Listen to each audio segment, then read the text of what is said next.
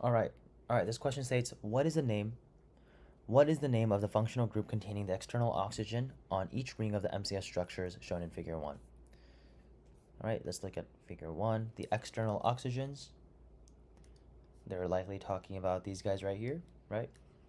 And so this is just a discrete. You do need to know what these structures are called.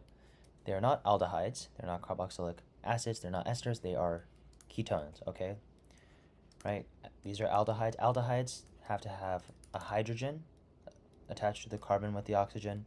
Carboxylic acids, you guys should know, is this, something in the form of this. Esters, okay, that's going to be something in the form of this, okay. And ketones, that's when you have a carbon double bond to an oxygen, and they're connected to things that are not hydrogens, okay, like this. I should put a prime right there. All right, so just remember, keep these functional groups in mind for the MCAT. Very, very important. This should be, you should know these like the back of your hand.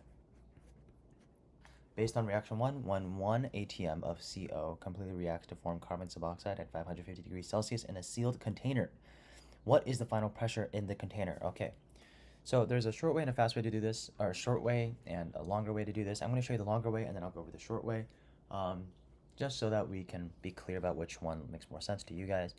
So the long way, so PV equals nRT, right? This is a gas equation. This should be the first thing that pops up in your mind, the ideal gas equation. All right, so we have a pressure. Now, what do we know about this container? This container is never going to change volume. So volume is going to be this constant. We can just leave it at V equals nRT. So what are we doing when we convert everything? So this is the initial condition before everything changes. What happens in the second condition? Let's take a look. When all of this, okay, becomes a gas, what happens? You're actually forming 2 moles of gas. So every 4 moles of gas, you're forming 2 moles of gas on the right side here. So whatever happens, the number of moles of gas that we had initially, we're going to have that. So what does that mean? On the right side of the equation, N is actually going to be 1/2, because we're actually dividing the number of moles of gas by 2. Okay? And so what does that mean for the left side? For the left side to hold true, that means the left side also has to be halved, right? Well, volume has to stay constant, so the only variable on the left side that can be halved is going to be pressure. And that's, again, because we know that the number of moles of gas is going to be half of what it was originally due to the equation that we had before, meaning that the pressure on the left side of the equation, given that volume stays constant, has to be halved as well. We don't have to worry about R and T. This is just to show this relationship here. Hopefully that makes sense. And so what does that mean? If we had originally 1 atm of the carbon monoxide as gas, then the pressure now is going to be half of that, which is now 0.5 atm. The faster way to think about this is just same thing, just faster way, quicker way without writing the equation would be, hey, we have 1 atm of this carbon monoxide gas. We're going to basically take away half of that gas since we're only forming half the moles of gas, and that intuitively tells you that the moles of gas or the pressure is going to be half of what it was originally. So it's the same idea, just without writing the equation.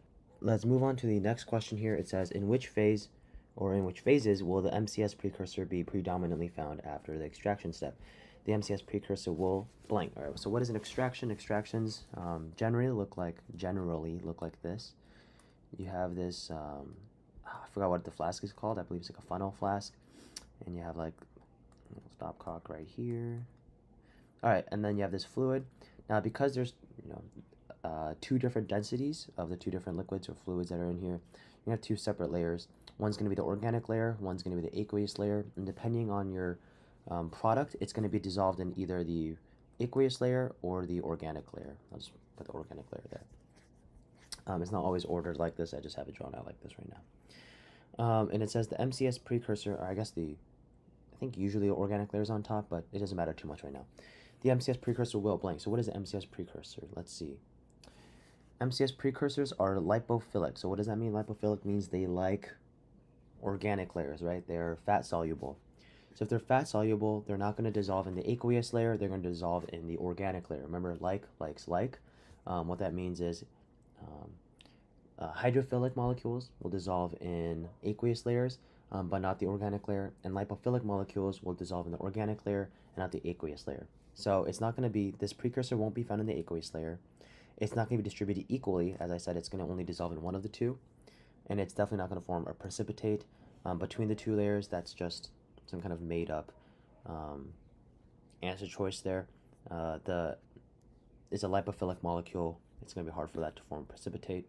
And so it's going to be found in the organic layer, which is the tert-butyl-methyl ether layer. This is a hydrophobic layer. It's not going to be hydrophilic. It's not going to want to make, or it's not going to dissolve in the aqueous layer. Let me see if there's like,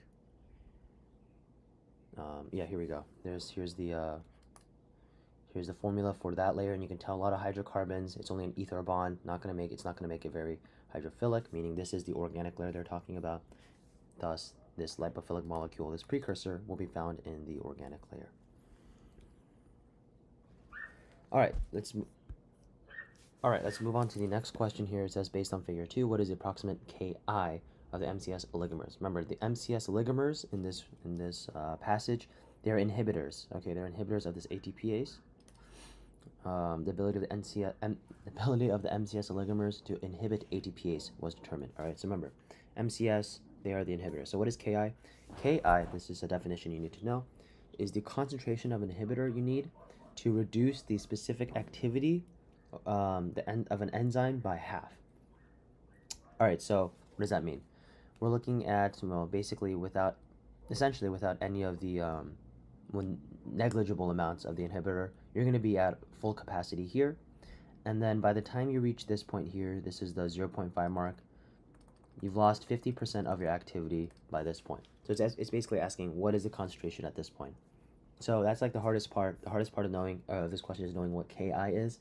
And again, that's the concentration of the inhibitor you need to reduce the specific activity of an enzyme by half, or half the specific activity of an enzyme. So what's half right here? That's going to be over here.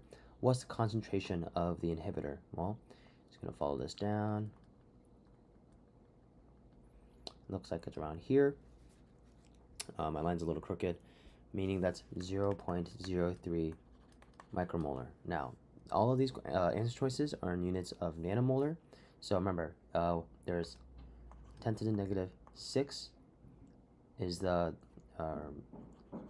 molar is the same as the micromolar. 10 to the negative 9 is the same for the nanomolars, right? This is what the conversions turn out to be. So to basically get micromolar into nanomolar, you do have to multiply this number by 1,000. If you multiply that by 1,000, let me do the math out here. There's 1,000 nanomolar per micromolar, right? You cross out these units, and you'd get 30 nanomolar, meaning 30 is going to be the answer for this question. So what's the next question here? It says, based on the reported Hill coefficient, in what way do the MCS oligomers affect inhibition? So basically, what kind of inhibitors are they? Or I guess, what mechanism? It says the Hill coefficient is going to be 2.56, stated in the passage. So what does that mean? So you do need to know what the Hill coefficient is. Basically, the Hill coefficient will range from 0 to, there we go, 0 to 1 to greater than 1, okay? Oops. Let's do that. So what does that mean? If it's 1, that means there is this is a measure of basically cooperativity. If the Hill's coefficient is 1, no cooperativity, okay? If it's greater than 1, that means it's going to be positive cooperativity. And if it's between 0 and 1, that's going to be negative cooperativity. There is no Hill's coefficient below 1, or below 0, sorry. It doesn't go negative. So what are positive and negative cooperativity? Positive cooperativity means when the inhibitor binds, it's going to allow for other inhibitors to bind more easily, okay?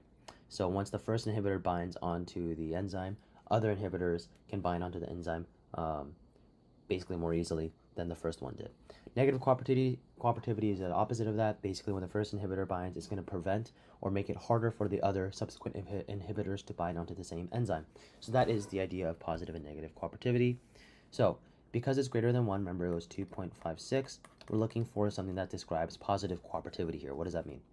So it says A, as one MCS oligomer binds to the ATPase, it makes it easier for the others to bind, leading to inhibition. That looks like positive cooperativity. B, makes it more difficult for the others to bind. That looks like negative inhibition. a single MCS ligand binds to the ATPase ligand inhibition. Well, we do know there's cooperativity because the Hill's coefficient is greater than 1, meaning it can't just be 1. There could be, and there likely is multiple, or are multiple inhibitors binding. And MCS ligands randomly bind to the ATPase ligand inhibition. This is not really relevant to the Hill's coefficient at all. Yeah, not exactly sure where this answer choice is going. Not relevant to the Hill's coefficient, not making it D.